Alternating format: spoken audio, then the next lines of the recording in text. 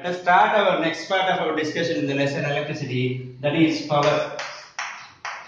So before going to learn about power, let us discuss some terms. Energy. So here we are considering electrical energy. So electrical energy, first we will know about energy. What is meant by energy? Energy is nothing but the rate of the capacity to do a work is known as energy. For work, in this total sentence we got a new point called as work. Let us define work. Work is nothing but an amount of force is applied on a particular object to move from one place to another place. Or it can be said as, here we have some object. We are moving this object with some force. We are moving this object from here to here.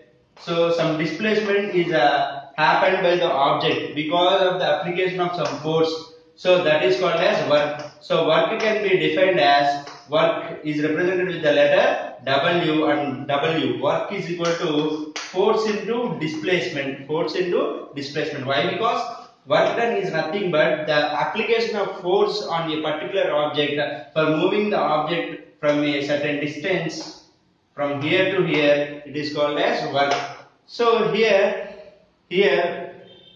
work is done by moving an electron from a cross-sectional area to another cross-sectional area. From here to here I am moving a electron. So for this I am applying some force. So that is nothing but Q.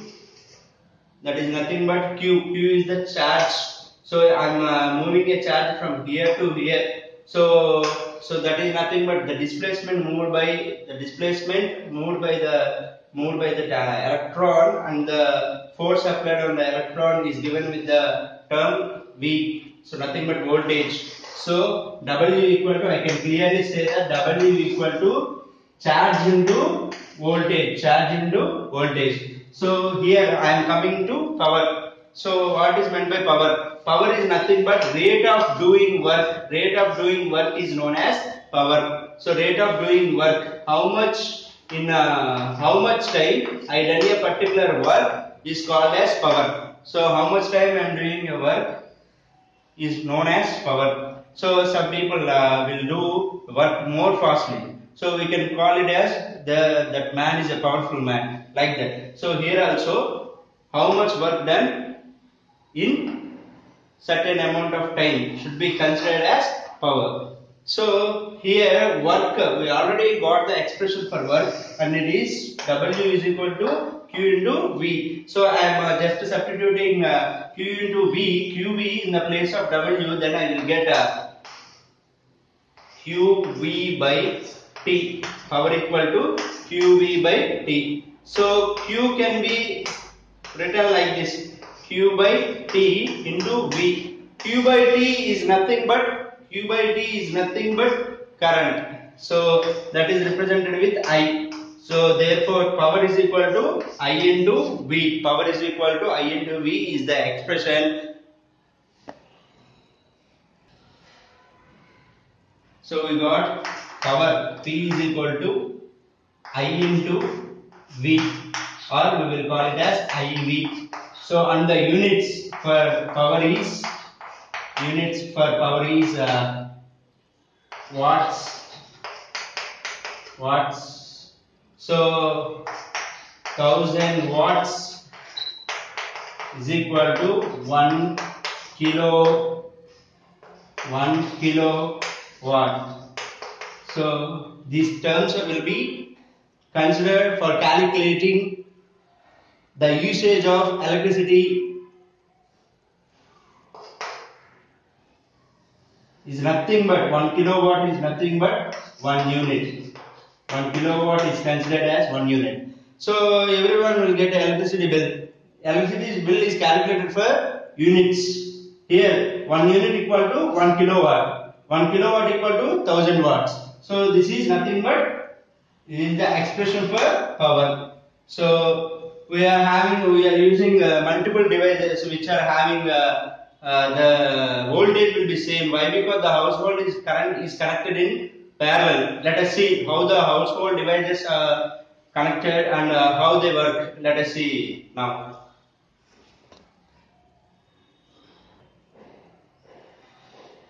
In common Indian houses, we get the devices like light, TV, AC, fan, heater, etc. These should be connected in parallel. Why? Because we already discussed the parallel connection and series connection before before this session. So now I am going to explain how these devices are connected and what will happen when a certain amount of electricity is supplied to that household. So every household in our country is between 220 volts to 240 volts. Generally, our devices can hold a voltage up to 220 volts.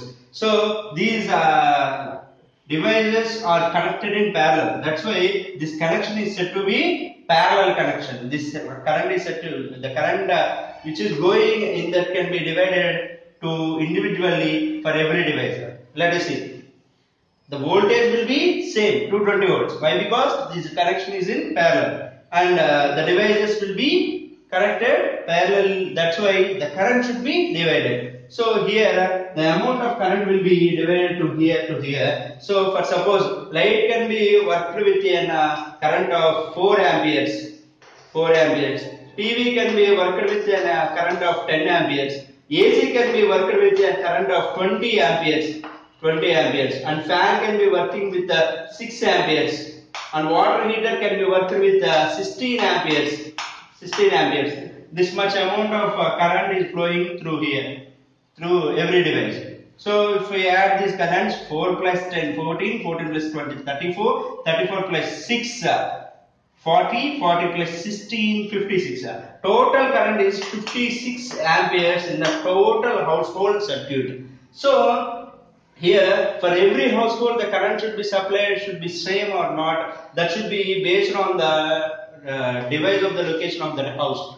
So, and the devices and the location of the house. So 56 amperes is the total current which is flowing through the total devices which are present in the house. So next thing is, if suppose all the devices should be used at a time, then 56 amperes should be supplied to the total devices which are present in the household.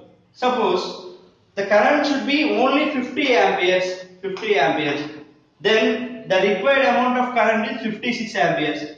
That should be more current should be needed to work by the devices. So if the device has to perform their level base, they require 56 amperes of current. But we are supplying only 50 amperes of current. What will happen then? Then overload should be happening. So because of that overload, any device can be defaulted, or any device can become more heated up, and sometimes some fault will be happen in the internal circuits of the devices, and sometimes the total things will be damaged, or the device will be totally damaged. Sometimes like this will be happen. For avoiding this, we will introduce a small device called as fuse.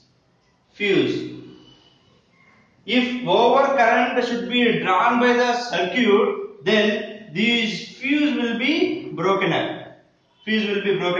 Then the short circuit, what will happen in the total circuit will be stopped by the using of fuse. The fuse will broken down, and that will stop the total damage of the household circuit. So this is the importance of fuse